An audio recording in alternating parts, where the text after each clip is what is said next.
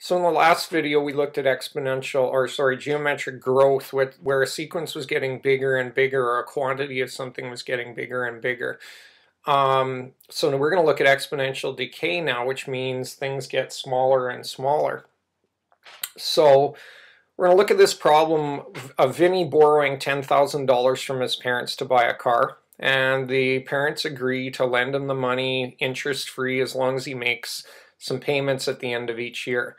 And they agree that on a repayment scheme which results in Vinny owing 10% less at the end of a particular year than at the beginning of that year.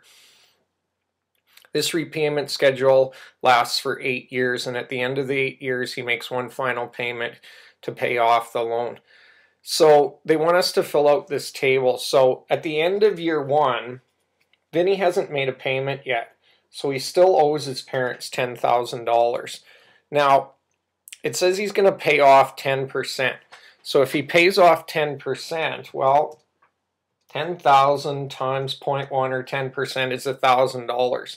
So that means at the end of year 2, he still owes them $9,000. If he pays off 10%, which is $900, he's then going to still owe them $8,100 at the end of year 3. And if he pays off 10%, which is $810, well, 8,100 minus 810 means he owes them $7,290 at the end of year 4. So it says find the common ratio in this situation. So remember, to find the ratio, you have to go term 2, which in this case is 9,000, divided by term 1, which is 10,000, and you get that the common ratio is 0.9. It says state the geometric growth factor. Remember, the growth factor is the same as the common ratio. So the growth factor is 0.9, or 90%. Now, if you look at this, he paid off 10%, so he still owes 90%. Something you need to remember about geometric sequence problems and series problems is that the R, the common ratio, or the growth factor, is always going to be the percent remaining. So if he had paid off 20%, then this would have been 0.8 because there is still 80% remaining. So it says figure out how much he owes at the end of the 7th year. So the first term was 10,000. The growth rate is 0.9. And we do this. So we get out our calculator and we just go 10,000 times 0.9 to the exponent of 6. And he still owes $5,314.41. So we can use this geometric sequence formula to help us count or determine things related to money and payments. Now, something that's really important to note is that when the growth factor is between 0 and 1, that means we have a decay problem. In the last video, we had a growth factor bigger than 1. It was 1.2. So if you have anything larger than 1 as a growth factor, it means you're going to have a geometric growth situation. Okay, so what they want us to do in each one of these problems here is they want us to state the growth factor for each of these situations. So it says the rate of inflation is increasing by 3.5% each year. So it's increasing. It's going to be 1.035. 0.035 is 3.5%, but if it's growing, this has to be bigger than 1, so it's 103.5%. The number of fish in a lake is decreasing by 2%. So if it decreased by 2%, the percent remaining is 98%, which is 0.98. Number of rabbits is doubling. Doubling means you multiply by 2. If it was tripling, it would be 3. Quadrupling would be 4, etc. Value of a computer decreases by 1/5. Well, if it decreases by 1/5, then there is still 4/5 remaining. The last one's tricky. It says the ball rebounds to 3/4 of its previous height. So this is the actual amount remaining. 3/4 is remaining. So your growth factor is 3/4, or you could have used 0.75. So let's look at another situation. We're going to look at a bouncing ball situation. This situation is very common. It shows up in lots of different textbooks and exams and things like that. And it helps us illustrate a whole bunch of things about growth and decay situations. So that's why one of the reasons why this particular example is fairly popular.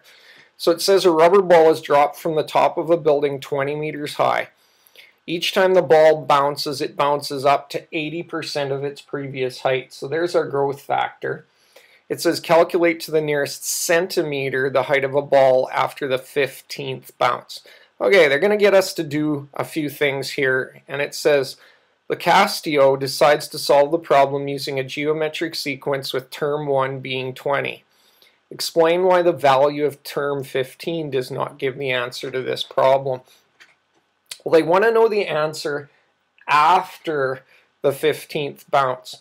So if we look at this a little bit pictorially, if this is the ground and you drop the ball from 20 meters high, when it hits the ground for the first time and bounces, you're at term 2 in your sequence because term 1 is 20.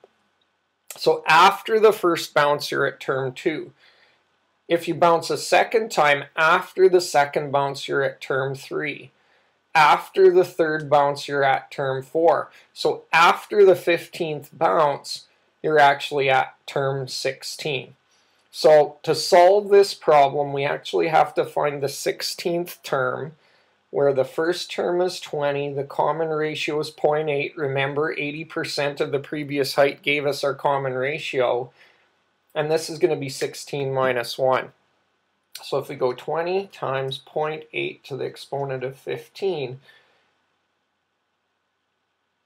it tells us the answer is 0.70 meters, or that's the same as 70 centimeters. Now another person, Nicolette, argues that the value of term 15 should be the solution to the problem. Explain why the first term in Nicolette's sequence does not equal 20. Okay, well if Nicolette says after the 15th bounce you're going to actually get your solution, that means you have to have term 2 being the first term in your sequence to solve this if this is term 15. So if we go 20 times 0.8, term 2 is actually 16 meters. So if we find the solution using Nicolette's situation, then her first term is 16. We still have a growth rate of 0.8. And if we go 16 times 0.8 to the 14, we still get the same answer. We still get 0.70. So depending on what you use as the first term in your sequence, that's going to determine whether you're looking for the 16th term or the 15th term in the situation. It says, write an equation which represents the height of the ball after X bounces for each student. So if we're talking about Lacastio, his equation is going to be 20 times 0.8 to the n minus 1.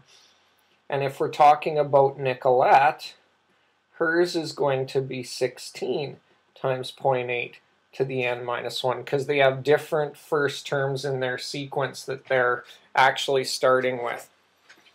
It says write an equation which could be solved to determine the minimum number of bounces required for the rebound height to be less than 2 centimeters. Okay, I'm going to use Lacastio's equation. It wants to know how many bounces have to happen before the ball is bouncing just 2 centimeters off the ground. So our T of n is 0.02, because 2 centimeters in meters is 0.02, equals 20 times 0.8 to the n minus 1. Now, if we try to solve this particular equation for n, we can't solve it. We did a question like this earlier in geometric sequences. We actually have to use our graphing calculator to graph the left side and the right side of the equation.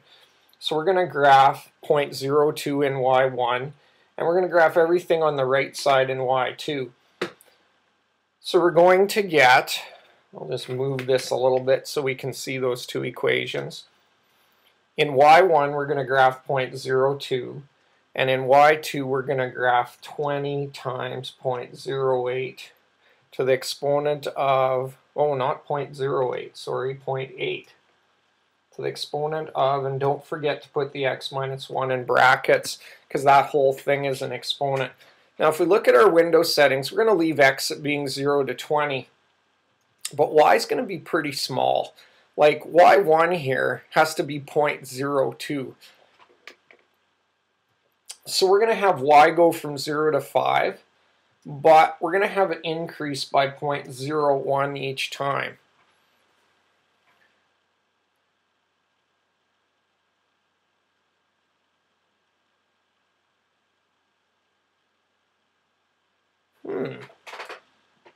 Can't see our first equation, which is y being 0.02. Let's try changing our window settings and have this go by 0.001. Let's see if that's going to give us a more detailed graph.